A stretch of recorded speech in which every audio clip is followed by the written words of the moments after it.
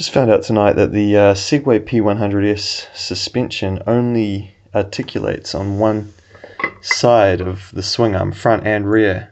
If you look at photos of the part for the shock, only one side of the shock is square, the other side is round.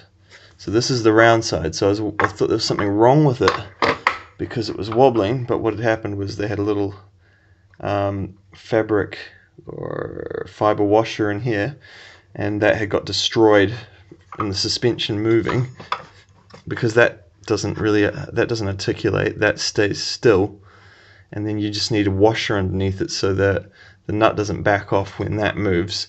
But effectively it's the pressure of those nuts that hold that suspension up, because the right swing arm is the only swing arm that actually takes load on both the front and rear. Anyway, that's a little disappointing.